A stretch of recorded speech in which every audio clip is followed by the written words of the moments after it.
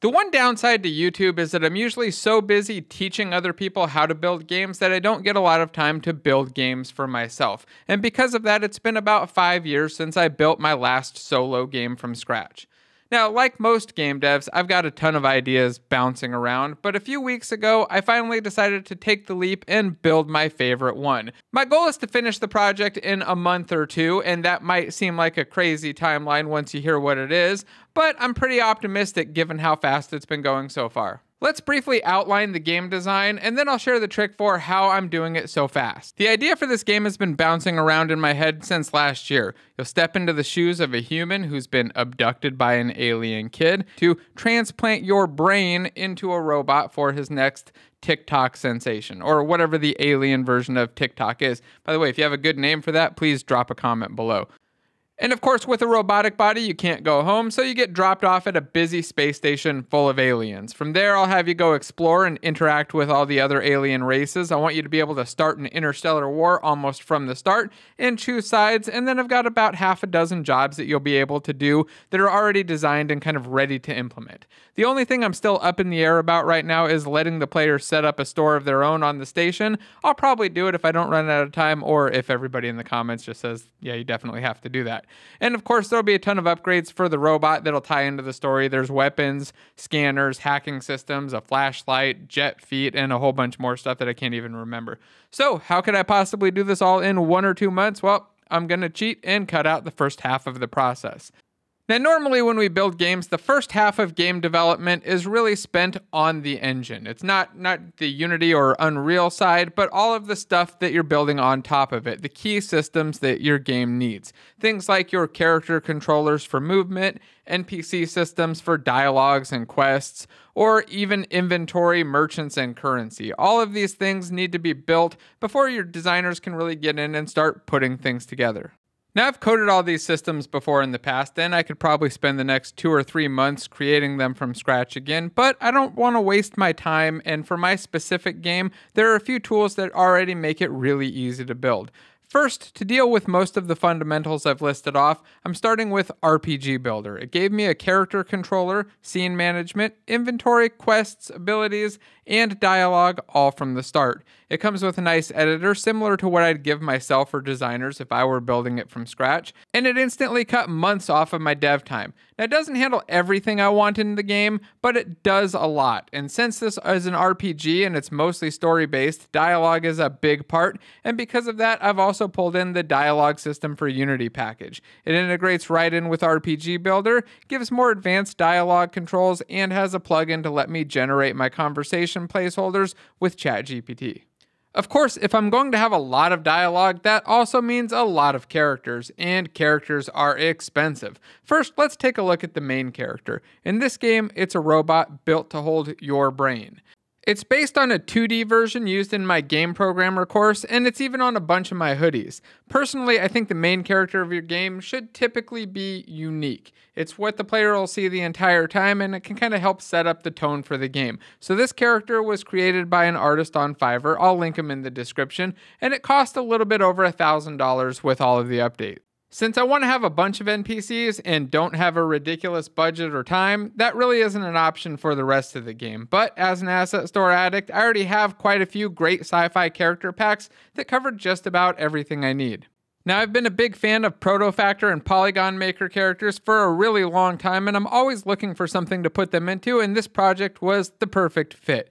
Now, before I talk about those, I need to mention that I told Unity about this game and they were really excited. So they offered to sponsor this video and put many of the asset packs that I'm using into the summer sale, which will be starting July 26th. The assets I'm using will be 50% off for the first week of the sale, and every week after that, there will be another set of assets picked by content creators you probably recognize. And at the end of the sale, they're going to bring back the most popular assets and put them back on sale for another 2 weeks. So check out the sale with the link in the description. Go get some of the best deals, and especially if you see any really cool assets that you like in this video, make sure you grab them while they're on sale. Now, between the two Polygon Maker and Protofactor packs, there are more than enough awesome aliens, but I'm also repurposing some of the monsters to be kind of super friendly aliens, because I think it'll be hilarious.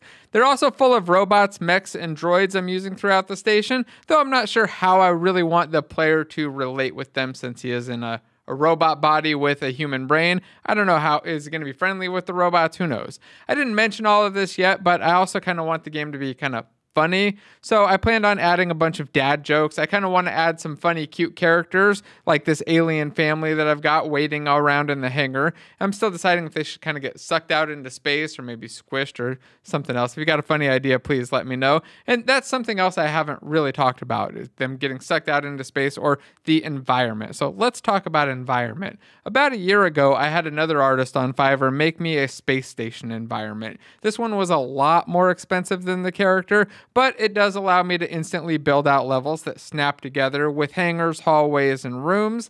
It was a bit pricey and big, but it still doesn't come close to handling everything that I needed though. So I also grabbed this hangar full of electronics and props from the asset store. I might use the hangar, but I'm definitely going to use the props. I'm still kind of unsure on whether or not I'll have a second type of hangar there and put that in. We'll see though. I've also got a few spaceships that I put inside of the hangar so I can kind of fill it out and have my characters coming in, landing, getting out of their spaceships, and having the player do inspections on spaceships and other types of space-related actions.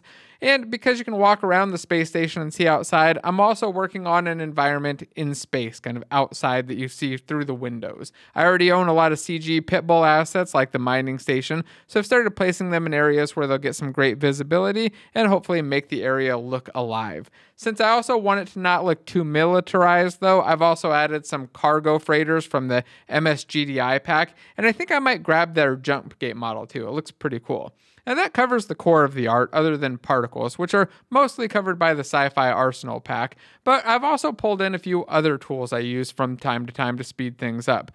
Now on the tooling side, I've stuck with some of my defaults. Odin Inspector is of course one of those default packs that I almost always pull in, and now I'm using the Validator all the time too because it finds and fixes problems automatically before they become a real issue. I really love that. On top of that, I'm also using DoTween Pro. I plan on using this for a lot of the cinematics. Right now I've just barely started pulling it in, but I've got a lot of things that I want to move around. I want to have tight control over them, and DoTween Pro will help a lot with that. And the last set of assets that I'm using are for polish. There are a couple of things that I'll get to later on that I think are really important. The first one is kind of obvious if you've been doing a lot of Unity development for a long time, especially 3D stuff, and that's Final IK. It lets you control body movements, which I think is really important in an RPG. I can easily make my character grab a door or pick up an item and have good, clean cinematics without needing to hire an animator. And I also really love the text animator asset. Speaking of animators, they're on version 2.0 now,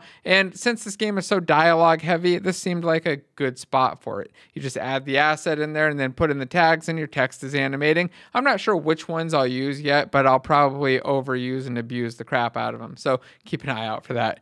The last two assets I've pulled in, I'm not 100% sure I'll need yet. First is Easy Save. It's an awesome system for saving and loading games, but so far RPG Builder has been handling that, and I'm not sure I want to switch away from that yet, but I have it ready just in case I need it. And the other is InWorld. They've got their AI system for chatting with NPCs, and I'm experimenting with it, but I'm not 100% sure that's the route I want to go for this specific game. I'm really curious what you think though. Do you prefer picking dialogue options from a list or chatting more EverQuest 1 style? I guess if you prefer the dialogue list type mode, just hit the thumbs up button or thumbs down. Pick one. And if you prefer the conversations, drop a comment and let me know. And also don't forget to check out that summer sale. There's more than just the stuff I've listed here. Some great deals, so go grab them now. Oh, and don't forget to subscribe so you can come back and see the final result of the game when it's done. Bye.